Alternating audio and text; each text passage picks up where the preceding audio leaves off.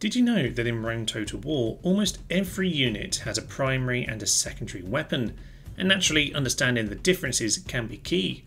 Cataphracts are known for their brutal charge bonus and primarily use spears, but after the charge these weapons do not deal much damage. Use their alternative weapon by holding Alt and then they'll get out their armour piercing maces. Suddenly their attack goes through the roof and the number of Roman legionnaires falls very quickly.